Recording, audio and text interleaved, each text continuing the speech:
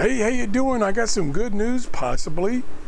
The spaceweather.com is reporting that the solar cycle 25 may not be a dud, because it's taken a while for the solar flux index to get up out of the 70s. Well, this week, the past 2 days, it jumped up to the 80s, like 86 today. And they're saying here that the new solar cycle is actually running ahead of schedule. Here's a graph. You click on this. So you can see this was the official predicted solar cycle. And now they're saying the orange is the new best fit, which means it's going to be increasing faster.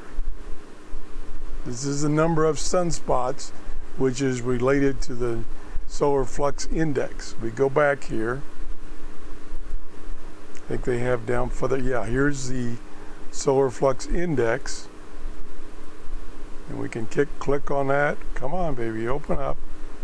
Oh, geez, come on. Oh, here maybe.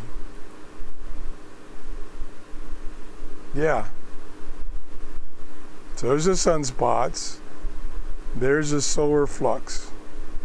So you can see it's running above. We had a couple of peaks here above normal, above the predicted, I should say. So things might be improving for shortwave listening, finally. So turn on your shortwave radios and see what you can hear. I'm definitely going to have mine on tonight, and I'll probably do a recording of what I can receive on possibly one of the new radios I got. That's it. Have a great day. Bye-bye.